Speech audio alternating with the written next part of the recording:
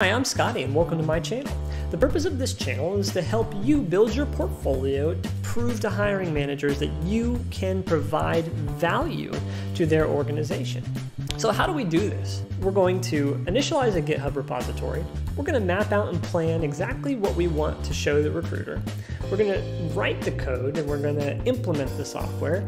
And then we are going to push the evidence of that to a GitHub repository and make it really easy for a recruiter or an internal hiring manager to be able to run that code and really view that you know what you're talking about and you can be valuable to their company.